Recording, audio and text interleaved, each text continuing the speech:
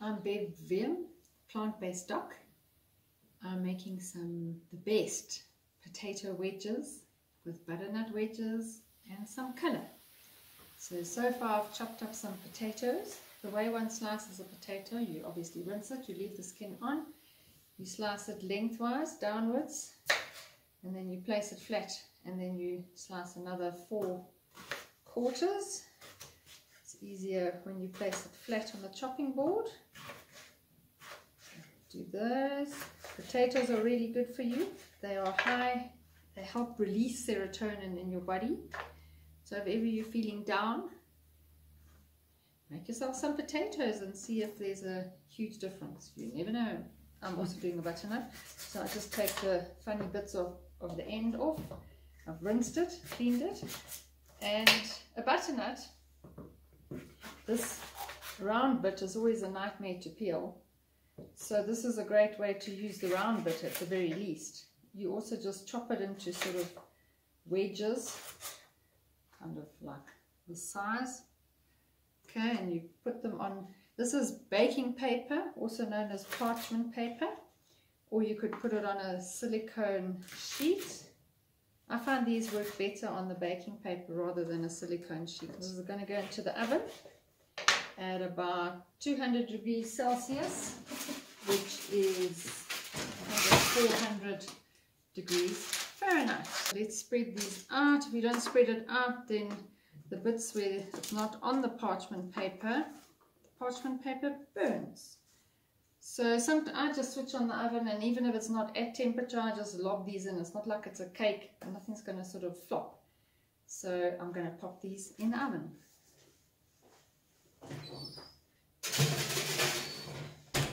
So these are going in the oven for a total of about 45 minutes to 1 hour. But in about 30 minutes, I'm going to add some various veggies to the tray. These have been in the oven for about 30 minutes. So I'm going to scooch them all together, because on the side of the tray where they are not, I'm going to add some colourful vegetables, because they're all going to go back into the oven. So I cut some carrot sticks, just putting those on. The carrot sticks probably won't cook too soft, but they'll be a little bit al dente. Let's put those in the middle. And then we've got some beans, just rinsed the beans, try and spread them out. And then I've got baby marrow. I'm just cutting them lengthwise into quarters. So you'll notice that I'm definitely not putting any oil onto all of this. It doesn't require oil before it goes in the oven. A heated fat is the thing you want to avoid more than anything. If you need to add oil to something, you add it afterwards if you are going to have oil. So you definitely don't need to add oil. And I'm going to just put 2 tomatoes just for a bit of red. Usually I put red peppers in here because I love the color of the red peppers, but I didn't get any from the shop today. By the way, they did have green peppers. But many years ago I read that green peppers are actually not ripe. And that is why they often repeat on you. Apparently the same applies to green olives. And sometimes when I used to eat green olives, I would feel digestive discomfort. So that's possibly the same. Okay, so this is going back into the oven. So it's been in for 30 minutes, so probably another 15-20 minutes. While we are waiting for the veggies to ready themselves, I'm going to show you the sauces that we're going to have the choices of making. So into here, I blended a tomato, a few basil leaves, not many, probably about 6 or 7 basil leaves, and 2 teaspoons of nutritional yeast, about 1/4 teaspoon of my Sattvic spice. You can use any kind of a spice or leave it out. It's got cumin, coriander, ginger, turmeric, bit of salt. It's a total mix. And then I put about 1 teaspoon of Bragg's in there, and I blended it up, and that's what I have. So that's one of the options of what we can put on our potatoes. So it's completely oil free. So that depends if you want to go the oil free option. The other thing we can put on our potatoes is simple plain store-bought tomato sauce. Always find one that's at least preservative free. Mostly you're going to find ones with sugar in, but this is a great option that I give to the kids.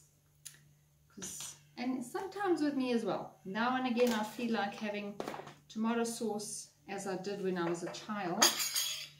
And then the other option is to make an avocado dip, which is really, really, really, really delicious. It's probably my favorite, is to do an avocado dip. So I'm going to scoop out the avo into the bowl and mash it up. Take out any brown bits, those never taste nice. Mash it up in the bowl. And some lemon squeezed in. Oh yes, I also put a teaspoon of lemon into that sauce, by the way. Well, in fact, no, it wasn't a teaspoon. It was half a lemon. Half a lemon. Okay, so let's remove the pips. And another pip there. And I'm going to put a little bit of salt. And a bit of sulfate. And let's smash that up. But of course, you are not going to be eating an avo if you are doing your utmost to reverse heart disease. There are quite a few doctors who are saying that, and I would imagine, yes, to reverse heart disease, you're not going to eat fat of any kind. However, if you're not trying to reverse heart disease, to have avos, not a big problem, so long as you don't heat the fat. It's the same that goes with olive oil. Even though oils are not whole foods, they are extracted from olives, so you don't want to eat a lot of liquid oils, but you definitely don't want to heat a fat. I never heat nuts and seeds or avos or any oils. I just avoid doing that. Okay, so there's our avo.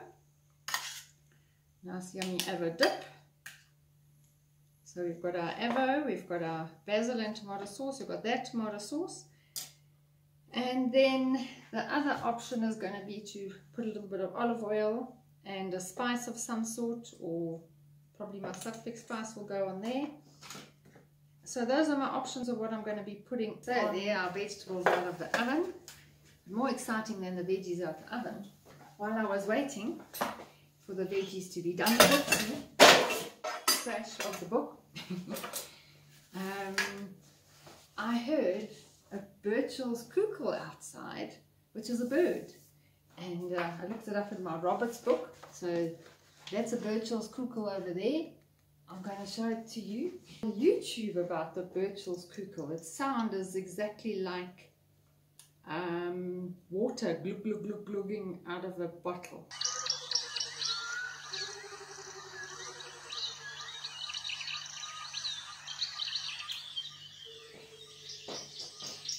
So that's the Burchell's cuckoo. I love birds. I teach my grandsons all about birds, which birds are which, and they love hearing them as well. Put my book back. This recipe, by the way, is on page 59 in this book, Organicflexitarian. And today, it's the 30th of July. In the book, there's either a reading or a recipe or some sort of a health quote. 30th of July, the reading for the day, or the quote, is: the person who says it cannot be done should not interrupt the person doing it. And that's a Chinese proverb. I think I've also heard Nelson Mandela say that very often. And that's happened many times in my life, where people have doubted me and I just think, no, I'm just getting on with doing what I'm doing. And there's the tray of veggies. The butternut, one eats with the skin on. So I'm just going to put a few of these on my little board. That's what I'm going to be eating. And a few beans. Actually, this cooked for more than an hour. I do notice when I just make the butternut and potato wedges only, it only takes about 50 minutes. But when I add other veg, sort of 20 minutes in, the moisture seems to then make everything take longer to cook. I'm going to put olive oil on a few of them. My olive oil I always put in a spray bottle, so that I can just spray a few drops onto whatever. So those ones have got olive oil on. This lot don't have. I'm going to put a little bit of sulfuric spice onto the one with olive oil. If you try to put spice onto these potatoes, they're quite slippery the spice will just fall off. It's kind of like air popped popcorn. Now I would either put this all on a plate and eat it with a knife and fork and enjoy all the flavors and the various dips, although I would probably do usually oil, saffron spice and the avo, or tomato if I feel like a childhood memory lane taste.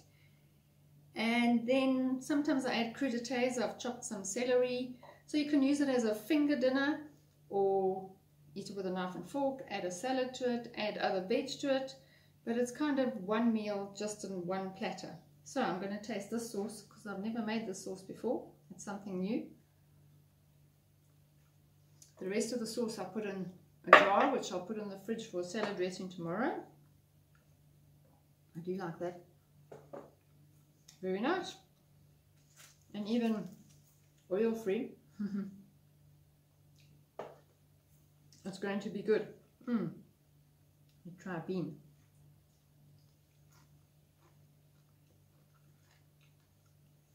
Carrot, and you can also drizzle a bit of lemon onto your veg. Let's have a bit of tomato sauce, and totally reminds me of my childhood. Some avocado, so nice. Now with the butternut, the seeds are there. You eat the seeds, you eat the skin. Absolutely delicious.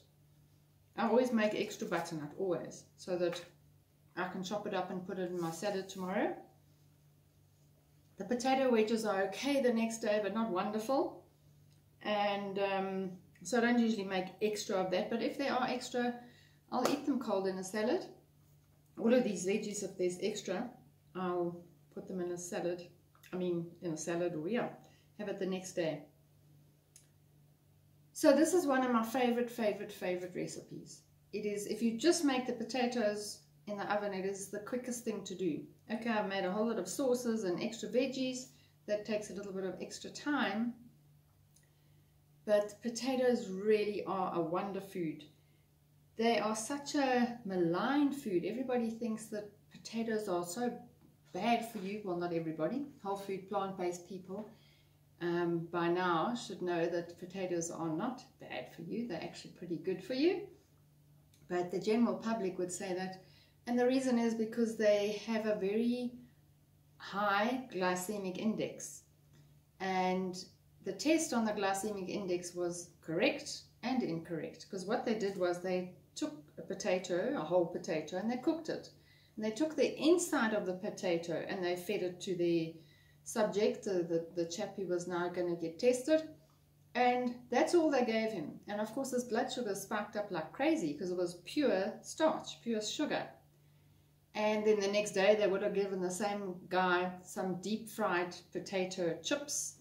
And of course his blood sugars didn't spike up as high because the oil on the chips would have slowed down the release of the starch. So whenever you're going to eat potatoes, remember to leave the skin on, add some veggies with it, even if it's a bit of oil or avo, some other veg, to slow down the release of those sugars. And that applies to most starches. As we all know that a baked potato is far better for you than deep fried chips. And that's where that baked potato got such a bad rap, because it spiked the blood sugars. Anyway, I'm going to enjoy my dinner. It's an early supper tonight. And have fun making your potato wedges, and let me know what dips and the sauces you make for your potato and butternut wedges.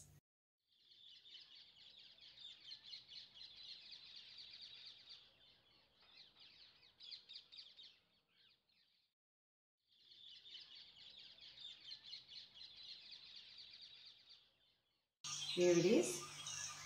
I don't know if you can see this. No, you can't see it properly, I don't think.